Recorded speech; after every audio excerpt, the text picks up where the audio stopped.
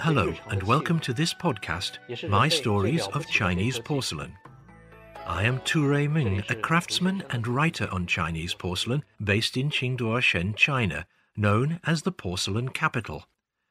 Also called Chinese ceramics, porcelain's origins come from China. It is one of humanity's most ancient inventions, and I'm fascinated as to how my ancestors created these timeless masterpieces, and how this unique and exquisite material made its way to all corners of the world, even giving the modern world the name China. Here is the first part of my 8-part podcast series on Chinese porcelain, and I hope you enjoy listening to my stories. A story told from fragments of porcelain. One day in late June of 2005, several fishermen in the East China Sea off Fujian set off on their regular fishing trip. They laid out their nets near the Bowl Reefs in Pingtang, hoping to catch something. After bringing in their nets, the fishermen were both disappointed and surprised.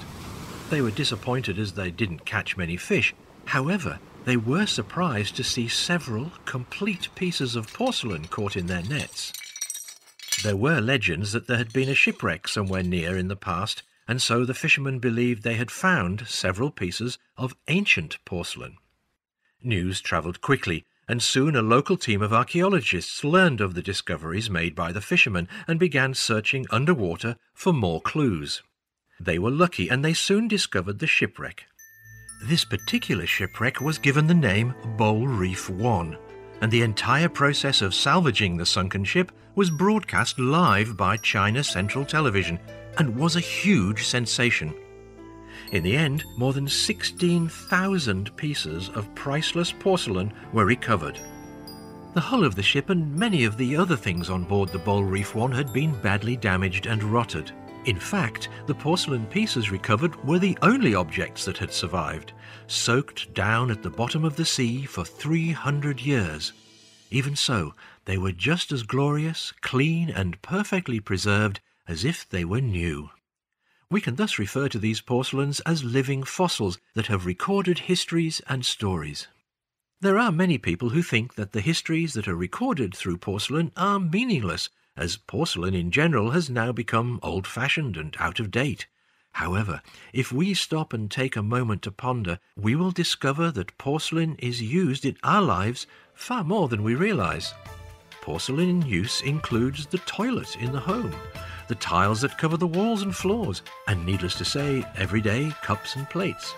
Even the return capsule of the renowned Shenzhou 9 spacecraft used ceramic materials for a heat shield. Porcelain not only records stories of the past, but also presents stories of the present. The reason why porcelain can be used so diversely is due to the special nature of the material itself. It is hard, weather and water resistant, unaffected by wind and rain, as well as being impervious to the cold of winter and the heat of summer. Porcelain is one of the earliest materials invented by mankind, and its existence has been accompanied by the evolution of human civilization. Not only has porcelain never been replaced by new technology and materials, it has also lived through many eras, playing an increasingly important role in the lives of humans throughout history. Apart from its importance to human civilization, porcelain is also a high-end product available on the black market. Regarded as the most expensive luxury product, porcelain has led fashion trends throughout our world for hundreds of years and is a vital commodity for trade between China and the West. As such, porcelain is also considered an exchange link between Chinese and Western cultures. King Louis XIV was one of the most revered and renowned kings in French history. Known as Louis the Great and the Sun King, he commissioned the building of the famous Palace of Versailles. He also built the Trianon Palace for his beloved Madame de Maintenon. The palace used many blue and white tiles, making it look like a huge blue-white piece of porcelain. The insides of the palace are filled with porcelain from the East. As such, it was known to all as the Porcelain Palace. Envious of King Louis's beautiful porcelain-style palace, many kings across Europe followed suit. The place where I live and work is close to the mighty Chunhe River in Qingnuashen, and also close to ancient Foliang County.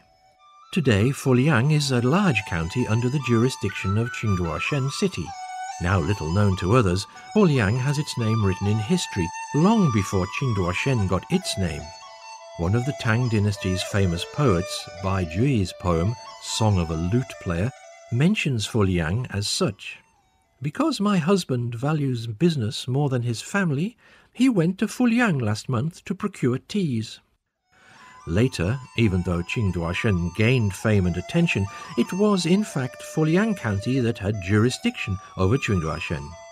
Over time, Foliang County has become a very large county, and its governor can reach the higher rank of grade 5, whereas general county governors can only be graded as 7 in the Chinese administration system. Since the Ming dynasty, the county council has been situated at its current location, which means the administrative centre has been here for hundreds of years. Fragments of ancient porcelain from various dynasties lie scattered in the surrounding fields. Over the past few years, as the city has been renovated, some broken pieces of porcelain have been found in the area of landfill pits. Such discoveries were a source of excitement for ceramic lovers. It felt similar to the discovery of the ancient royal tombs. Even though the landfill itself was not discovered, the number of porcelain pieces found in the area was still astounding. From time to time, it's been my habit every afternoon to walk around slowly on the main road, often stopping to see pieces of porcelain in the fields. Sometimes a vegetable plot would have been turned over, revealing many new tiles exposed underneath. Although most of these porcelain pieces were not worth much, they were all first-hand materials imprinted with their own histories. A piece of porcelain can tell a story, and although our knowledge gives us a good picture of the history of ceramics, a single fragment may always lead to a different understanding. Starting in the next part of my podcast, I will look back to the origins of porcelain and its complicated journey towards the exquisite forms we so much admire today. Indeed, porcelain became so famous that it accidentally gave birth to a word used across the world to describe not only the ceramics, but also the name of my country itself.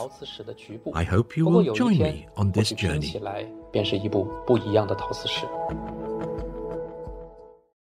This has been a China Plus podcast. Original Chinese reading was by Sanliang Chengdu, with English translation by Graham Stevens. If you like the show, please give us a rating and subscribe to us wherever you listen.